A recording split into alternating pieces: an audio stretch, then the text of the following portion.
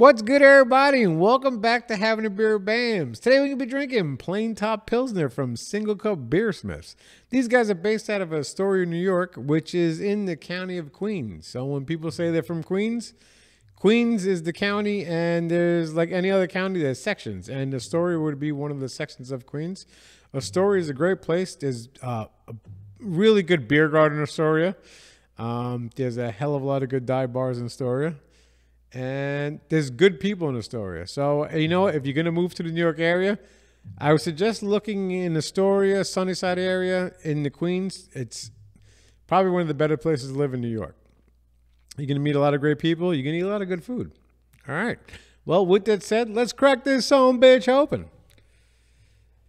I do enjoy this because this is a Pilsner. That was a good crack. Like I said, the craft beer industry is heavily IPA. West Coast, East Coast, South Coast, whatever you want to call it. I mean, IPAs reign king in the craft beer industry right now. But it's good to have, you know, a variety of different things to drink, which is why I picked up this Pilsner. And, well, cheers, you silly bastards.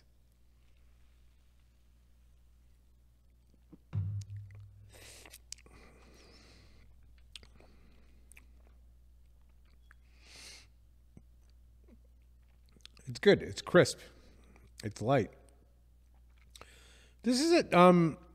I give Singlecut a lot of shit because, I mean, if you go any of the stores that sell beer, their prices are a little bit higher than most of the other places that you would actually get beer at. I mean, I'm sorry, it's a little bit higher than most of the beers that you would actually see at places you would buy beer at. But this is actually a really good beer. I do enjoy it. It really is a crisp and refreshing beer, and it would be a beer that I would add to the summertime barbecue beer list. Hold on, I gotta take another sip.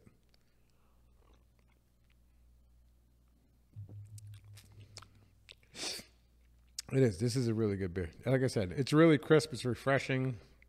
It's not overly flavorful, which is sometimes what you're looking for in a beer. Whether you're whether you're a domestic or a craft beer drinker, sometimes you just want a beer with like that. That's just going to get the job done, you know? There's not really much else I can say about it. All right. Well, as always, that's going to conclude this episode of Having a Beer Bams. And always remember, all beer is good beer. Cheers.